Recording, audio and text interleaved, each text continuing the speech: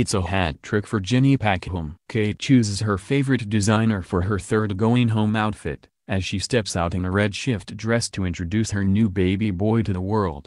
While royal fans were eager to catch their first glimpse of the newborn prince this evening, the Duchess of Cambridge's outfit choice surely came a close second. And the royal gave one of her favorites, Jenny Packham, the nod for the third time running after commissioning the designer to create a dress for her to wear when leaving hospital. The new mother, 36, stunned in a red knee-length shift dress with a pretty wide lace collar, a choice with a more chic edge than its two prettily patterned predecessors. Helen Canning Ford, stylist and blogger at CocoMamaStyle.com, told Female, expectant mums will often plan their going-home outfit with their newborn baby, but the rest of us don't have the world's eyes waiting to see us step out of the hospital.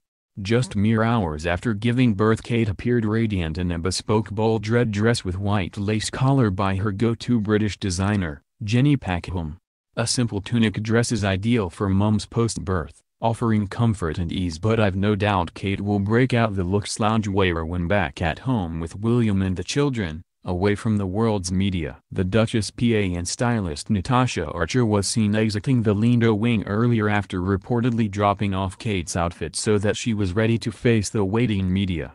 The so-called Kate effect sparked a sales frenzy, when the Duchess stepped out in a bespoke polka-dot crepe de chine dress after giving birth to Prince George in July 2013. Within hours of her appearance on the steps of the Lindo Wing, similar dresses by Jenny Packham had sold out. The designer's website crashed after initial reports the dress may be available to buy online. It was later confirmed that the frock was a one-off creation for the Duchess. At the time, Kate won praise for wearing a dress that showed off her mummy tummy rather than trying to hide it. Netman's founder Siobhan Freegard said that by showing off her neat bump, the Duchess had dispelled the myth that all mothers should be perfect postpartum. In a couple of minutes on the steps of the Lindo Wing, Kate has done more for new mom self-esteem than any other role model, she said. When Charlotte was born in May 2015, Kate chose a buttercup yellow dress with a loose-fitting shift silhouette. The sunny floral print was a motif from Packham's SS15 collection, but the dress itself was again specially made just for the Duchess.